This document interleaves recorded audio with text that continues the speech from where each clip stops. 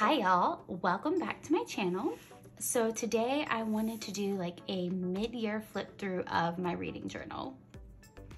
I am so excited. So this guy is getting pretty chunky and I love it.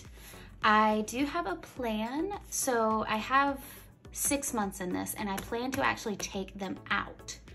I got this teal and I got the silver mini. I think I'm gonna put it on the mini because I don't think it'll be big enough. I think this will be too big. So I did get a new cover from Creating & Co. and that is in the mail. But I might just go ahead and put the stuff on the mini disc today. We'll see, but we're gonna flip through here. We have our Creating & Co. events and things, and then I kind of have like a measuring cheat sheet that kind of helps if I'm ever like creating things. These dividers are from Creating & Co. It's like a downloadable file that you print it out, cut it out. I added Creating & Co. washi tape to the edges just to make it a little cuter, fancy, love it, pretty. So we have January. On this page, I keep all of the books that I read by year. So it has like all the books that I read in January by year. Each month is different and I constantly change it and that's okay with me, which is why I love discs, because if I hate something, I can take it out. But these are some of the challenges I was starting and just books I added as I read them. I kind of made a calendar with like YouTube videos as I posted them. And this is kind of my ideas and my process for YouTube. Keeping progress of a book sometimes helps. I would do it by week, and each week would have a color and then how much % of that book I read that week. And then when I finish it, I'll just mark it off. Sometimes this is just a great motivator to help me like maybe read a book I didn't like, or to kind of see how long it takes to read a book. It's just a fun way to track it sometimes. These are all the January books I read. I put the date I finished, the title, the author, and the format. These are Creating & Co. format stickers. I had this one little one and I didn't want to do a whole new page, so kind of added it in right there. And then here's my reading wrap up. I love how this turned out. This is great. I actually, if you've already seen the video, if not, you can go back and see it. I literally just did February through May wrap up pages because I was having problems with my printer printing too dark. So next up is February. Here are my February reads by year. I really liked this little tracker for like my February goals. It just kind of made it look cleaner and it was fun. Again, I kind of like changed it up each time. I also keep track of all of these over on Storygraph. I adore Storygraph for their ability to do reading challenges. It makes me so happy. This was the 2021 Winter Reading Challenge. It ended in February, which is why I put it here. I need to come up with a better idea of like how I want to do my YouTube ideas. You'll see them scattered out through here. I keep it in here because YouTube is for reading, so to me, these things go together. See, I didn't do a lot of the progress on this page. I just wasn't in the mood for it that month, and that's fine. These were my books read. A lot of these are Creating & Co. stickers and Sweet Kawaii Design washi with the Creating & Co. format stickers. And there's my wrap-up page. Next is March with my yearly. So I am going to maybe take these out and keep these together so that I can spread them out again next year. You'll kind of see like, so I have the next 6 months all together in one spot. So I might actually kind of keep those separate.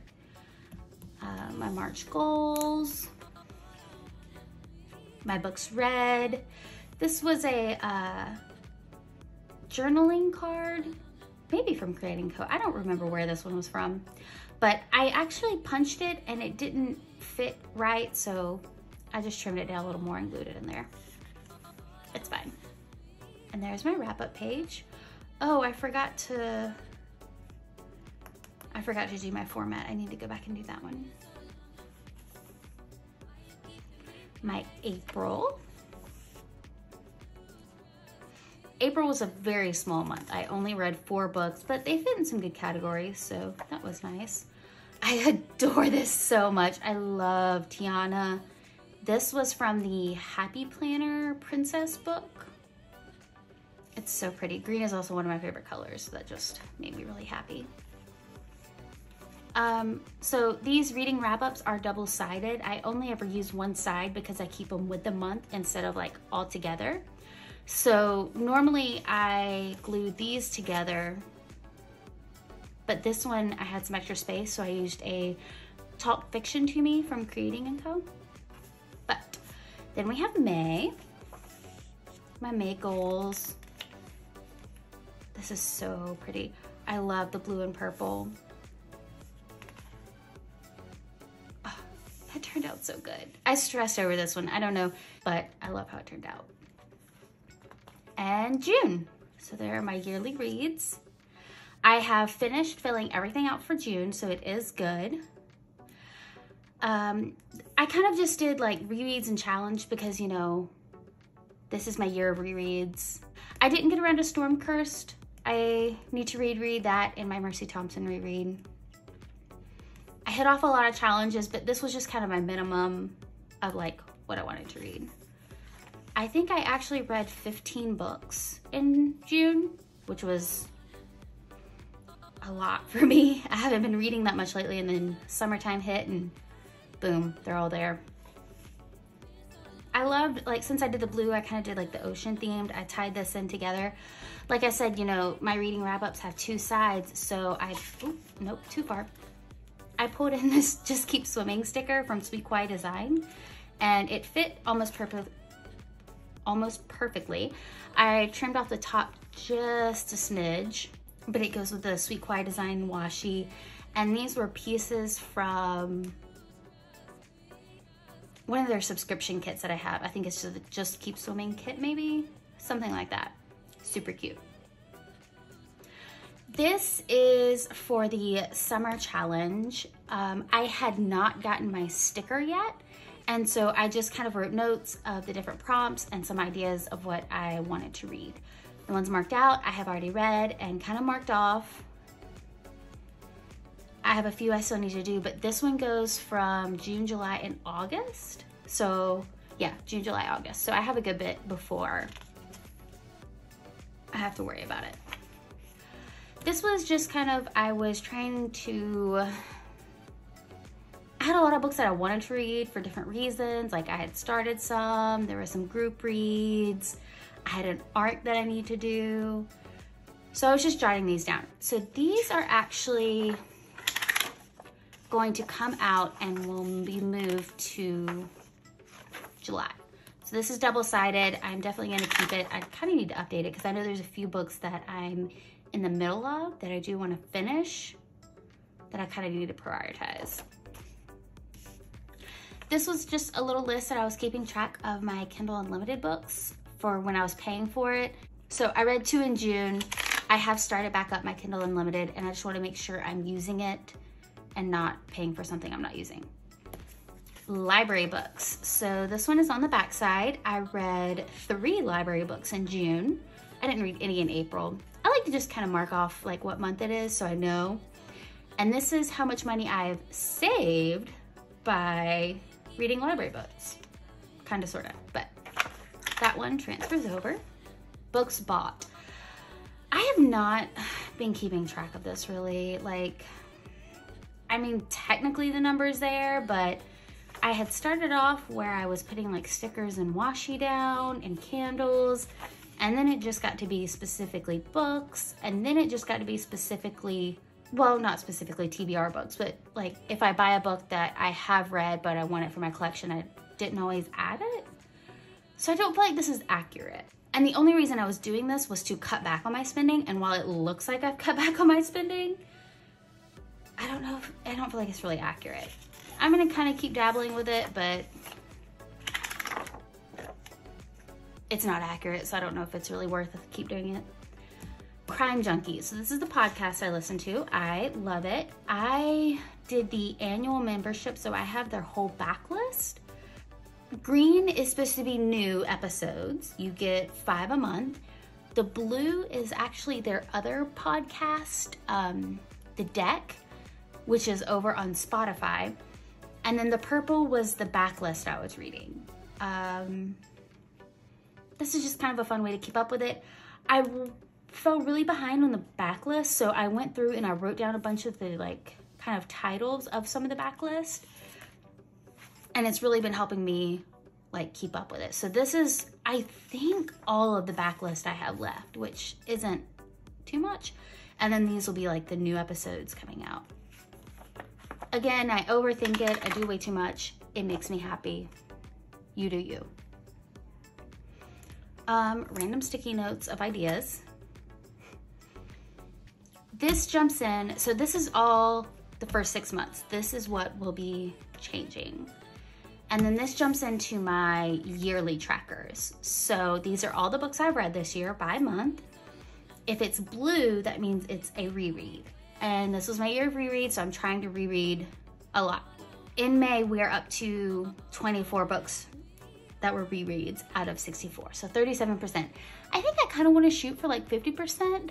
So I'm gonna kind of keep that in mind and like try to get more rereads in. But June was 15 books. I have July, and I have plenty of room to grow. Here are my book covers. I guess I should write like books read or something. I don't know. I love the idea of this. I literally just updated this because I had not done it since February because of printer. So I don't actually have any of the ratings in yet, which is fine. I don't know. I don't care about ratings as much. But so we have March, April, May, June, and July. My little Tetris genre looks so good. It makes me so happy. So each month is a color. Before I started this reading journal, I picked out 6 colors. That way I knew they would like rotate, and I put thought into it. So we have like January, February, March, April, May, June, and then it'll be July, August, September, October, November, December. So the colors will like rotate. I'm almost worried now that this might fill up, but like I'll think of something. I don't know. I love how this looks though. So these are some ARCs. This is not updated. I really need to like go through my NetGalley and see. A lot of these are physical that I haven't read yet that I really need to. Shame on me. This was a format of books read. So each month I wrote down what format it was. This is just fun to look at for me. And this was the source of books read. So where did the books come from? Was it something I owned? Did I borrow it from the library? Was it an ARC from a publisher, or was it gifted to me?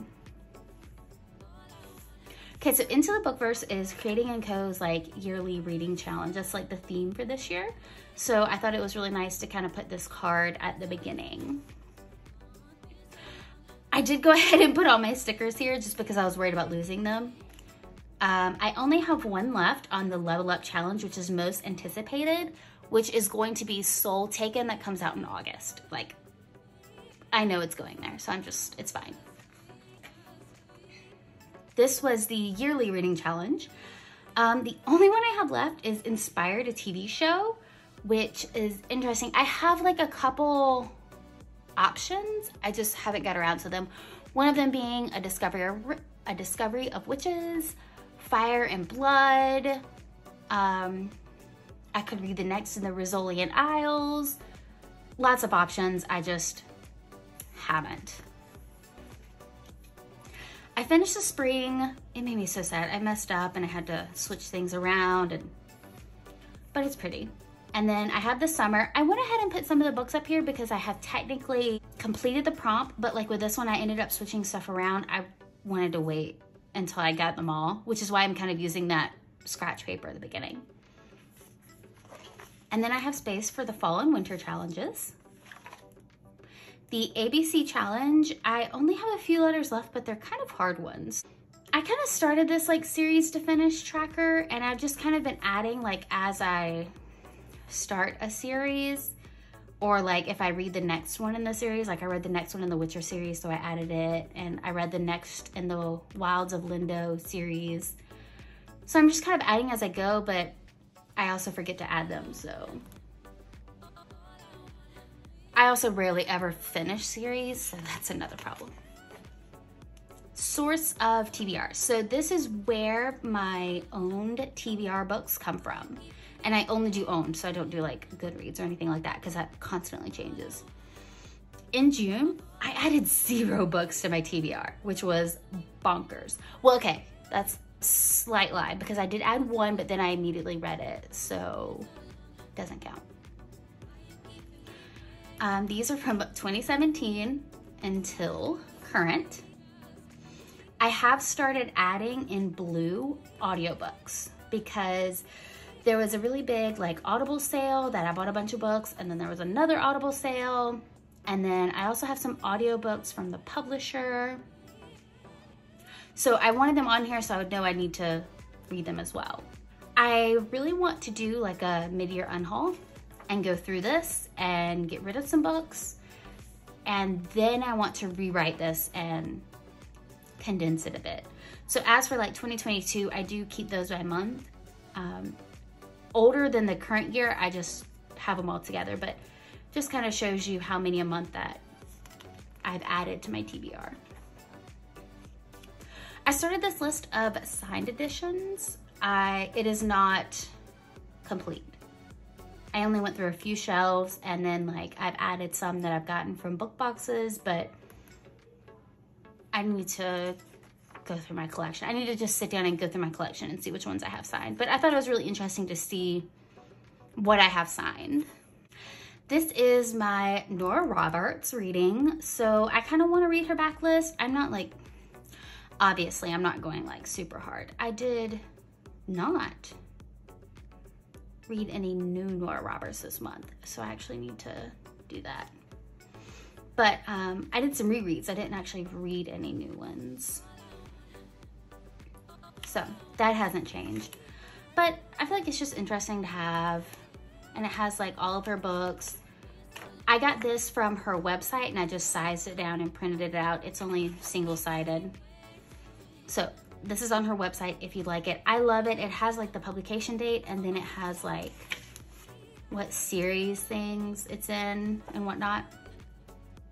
It's just nice to have. This was from 2021, and then this was like the quarter releases. I don't care about this as much. Like, it's kind of a fun idea, but then like things change. Like Soul Taken is now in August, and I didn't keep up with this. I won't do this again. Maybe like one page of like anticipated releases for like the year, maybe next year. I probably won't do this one again. TBR options for the states. This was fun to look at. I'm still doing the states, but I don't pay attention to it in my planner. I printed out a bunch of the Audible audiobooks that I have that I still need to listen to. I did listen to Tower of Swallows, and Thunderhead. I have started Kings of the Wild. I need to finish it. And Fire and Blood is one I want to listen to. So, but I've also added a ton that are not on here. This was just kind of like YouTube videos. I was keeping track of kind of like what kind of video I was making, and then like ideas to move around and plan my YouTube stats. I went ahead and added July and then the end of the year just to have it ready. And these are my little YouTube achievements. And some notes. Like I said, YouTube and reading kind of go together for me right now, so it's there. This is just a Happy Planner clear divider. I love the top tab ones, especially because this one is wider. The side tabs wouldn't work, so the top tabs. This is it was actually a Happy Planner folder that I cut down to size, and I keep all of my challenge stickers and my format stickers. I have all the colors. I'm trying to use what I have in different combinations before I buy more. But I keep all of them right here. And then I had my little letter stickers for my yearly tracker, and then this was for one of the challenges. These are blank papers. This is a new one I just got with a calendar. I think I want to do this one with like my YouTube videos, kind of like I did one of the previous months, where I write down what I post and like kind of get an overview of the month. And then I can also just like see what's coming. They are double-sided, so I have a plan for that. And then I have some more blank reading wrap-ups. I have a little bit of dotted in here. I have some more stashed away. And then, so here are my yearly pages that I was talking about. So see, I have them all together. And I think that's what I'll do when I take the others out. I'll still keep them all together. But I have all of the months. Makes me so happy. So we will kind of plan that out. I have some other blank like library books, books bought, to be read list. That's where I was picking out my colors, and I left it here so I would remember what colors I picked for what reason. And that is my reading journal currently. So let's see. This is gonna go out and go separate. And then this is going to go on here. I don't have the cover yet. Like I said, I don't have the cover yet, which is okay. I know my order has been shipped, so it should be here any day now. I'll post pictures of it on Instagram when I get it.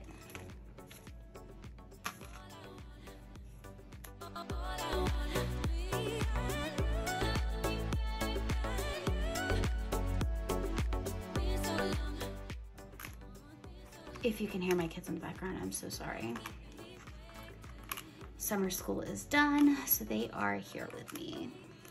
I tried to bribe them with Xbox time to keep them quiet, but I think they're arguing over it. Who knows? So one of the downsides with this was I don't have any way to divide the months now that I have the dividers still in here.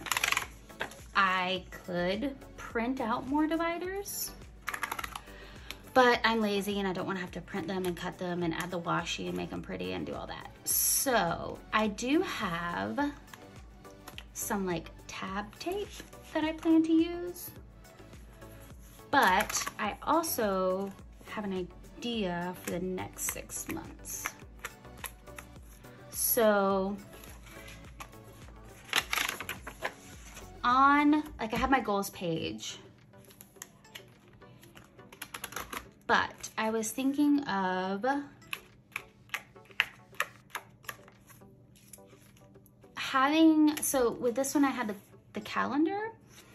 I was thinking of having a, like I have a bunch of big stickers and I have a bunch of these like cards from Creating & Co. The stickers are usually from Sweet Kai Designs, and they're amazing. But I was thinking I would have this, and then on the back have the monthly calendar, and then have my goals and go from there. And then this would have like a tab on it. I have this tape, and it's called like tab tape, and they're perforated. I don't know, whatever that word is. They're already cut, and so then they just kind of tab together, and it makes like a little tab, and you stick it.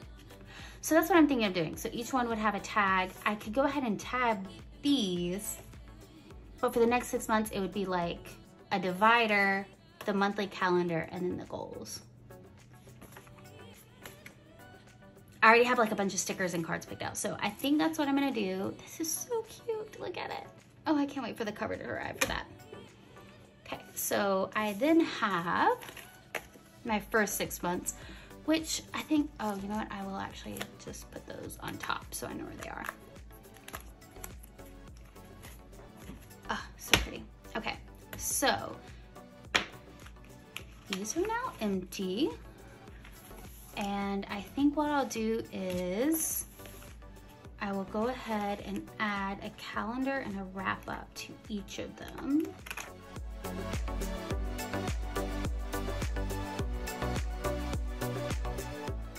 And then I might go ahead and add maybe like 2 dotted. Okay, so we have just July in here. And then I know we'll need, let's say, a calendar. I'll do 2 dotted.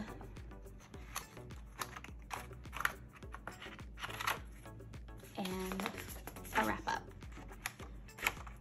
And then of course, I like to do these kind of like by month, just depending on my mood. So I don't pre-decorate these. And this will just be sitting in here. And if I don't use it, I can always just slide it in the back in case I need it some other time.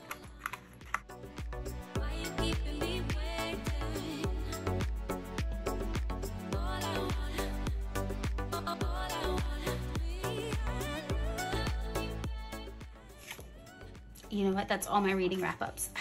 I keep messing up on this. So the reading wrap-ups come with 6 pages. So you have 12 wrap-ups if you use both sides. But I don't use both sides, so I'm short. And then I originally used it in like October or November of last year. So I've never had the right amount. So I'm gonna have to order some more, which is fine.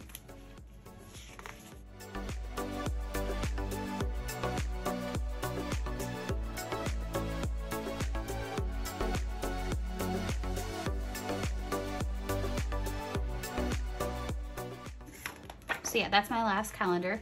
Like I said, it comes with 6 sheets, but 12 sides. So you can either have half a year or a whole year's worth. And I'm short some dots.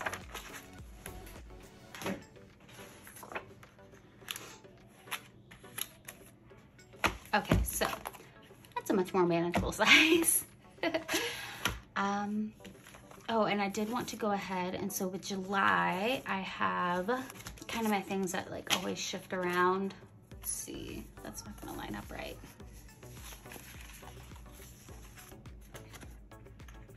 I will say one thing you have to be careful with if you're using Creating & Co pages.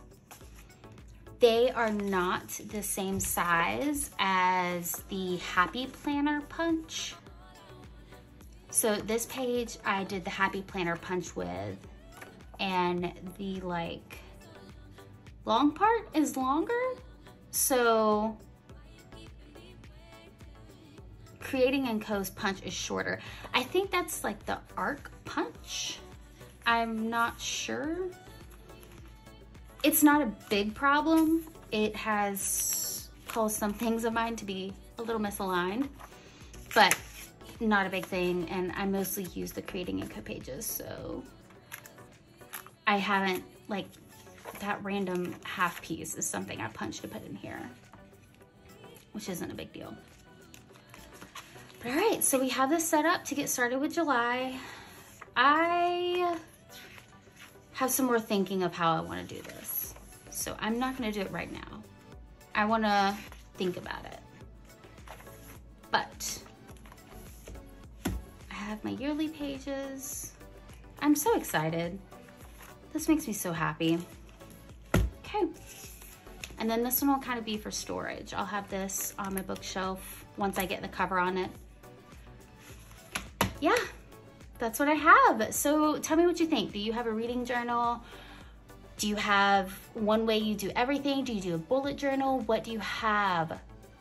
If you have a video, I would love to see it. So let me know. Let me know what you think of this. Let me know if you have any questions, and I will talk to you guys later. Bye, y'all.